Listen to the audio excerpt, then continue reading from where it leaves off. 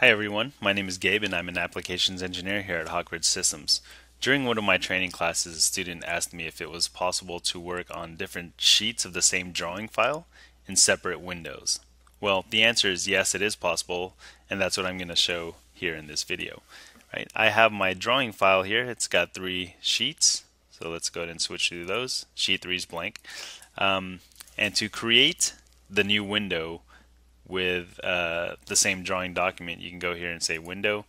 Notice I don't have any other open documents here, and say new window.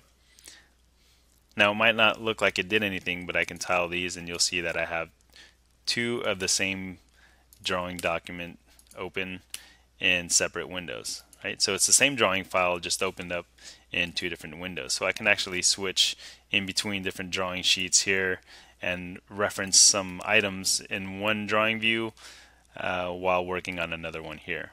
Right? So this works for all different types of documents, assemblies, parts, and drawings.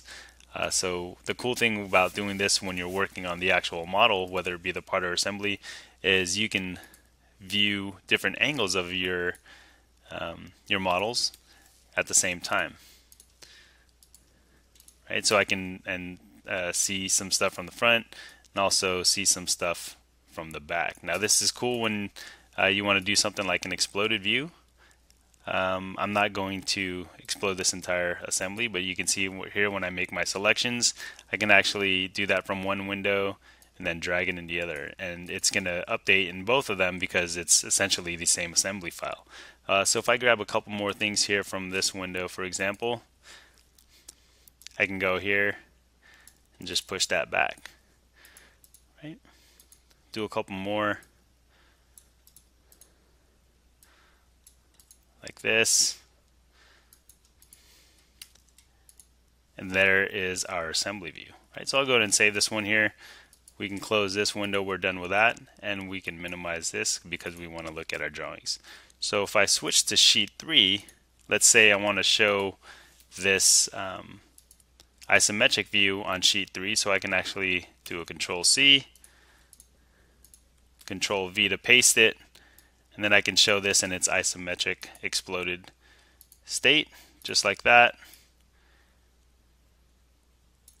And that was done there very easily because I had 2 of these windows open of the same drawing document, right? Of course, I'd go through and reorganize the balloons there. But in today's video, we discussed how we can create new windows of the same document and how this can be used to make working with our parts, assemblies, or drawings a little easier.